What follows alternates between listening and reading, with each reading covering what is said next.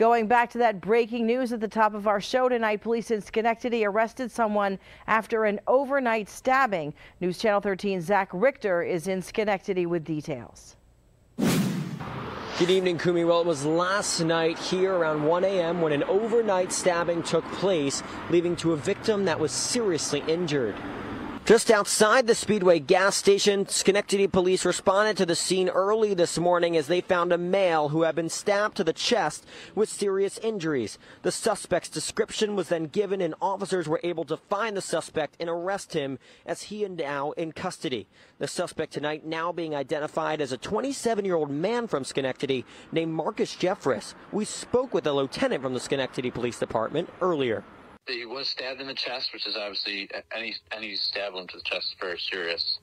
And Albany Medical Center was able to stabilize the victim, and he's still in stable condition. We were able to get a description of the suspect from the victim, and they quickly found the suspect, placed him in custody, and our victim was transported to Albany Medical Center for treatment.